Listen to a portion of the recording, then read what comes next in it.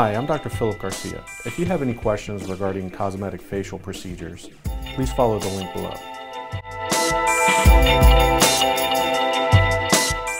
Many times I get asked by patients how long should they wait after one of my procedures to have another surgical procedure, and it really all depends on the surgical procedure.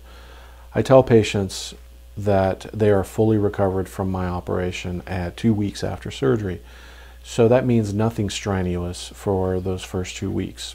No pressure on the face, no laying down flat, none of those types of activities for 2 weeks after surgery.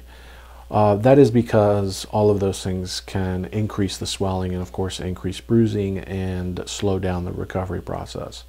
After those initial 2 weeks, patients return to full activity.